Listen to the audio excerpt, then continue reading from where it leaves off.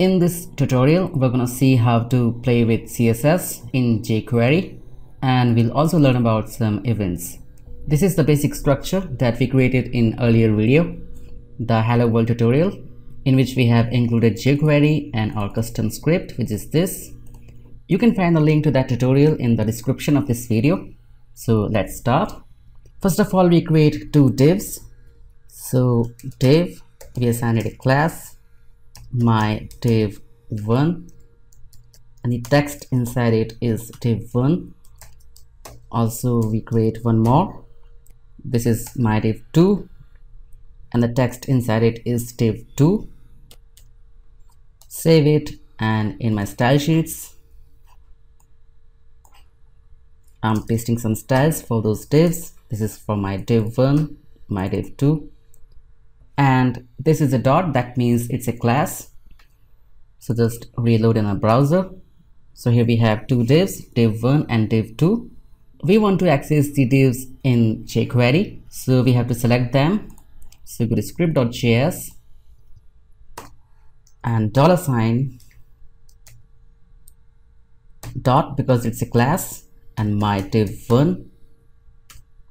So this is how we have selected it, and we want to access its CSS property. So dot CSS, and we want to add a CSS property which is border, and its value is solid 3 pixels, which is black. I save that and reload. So you can see that we have access, or we selected this div, and we have applied a CSS property which is border. Similarly, we can do this with div2. So copy this and div2. We can change its color, save and reload. So this is how we can access the CSS properties of any element by selecting it, whether it's a class or the ID. We can also assign multiple CSS properties. So just remove this tag. This is just one CSS property, but we need many. So curly braces, and like background,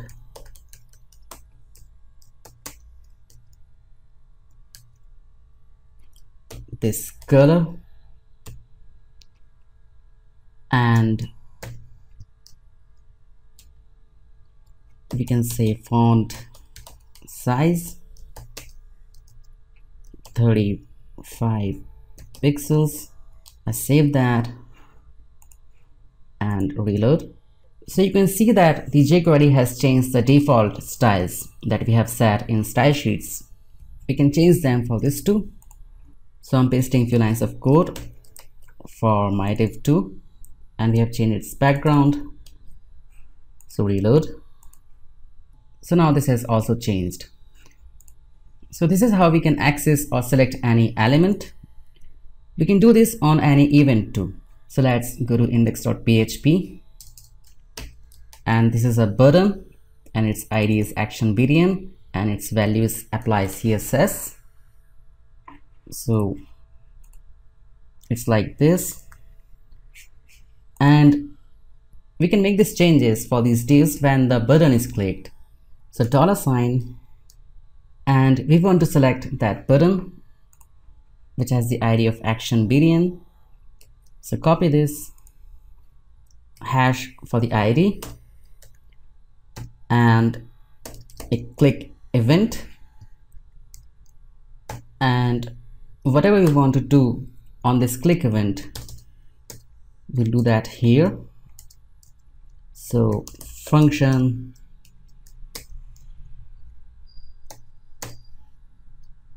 and we cut this all code. So when this button is clicked, then this will happen. That means these CSS properties will be changed. So reload, click on apply CSS, and the CSS properties for these divs have now changed.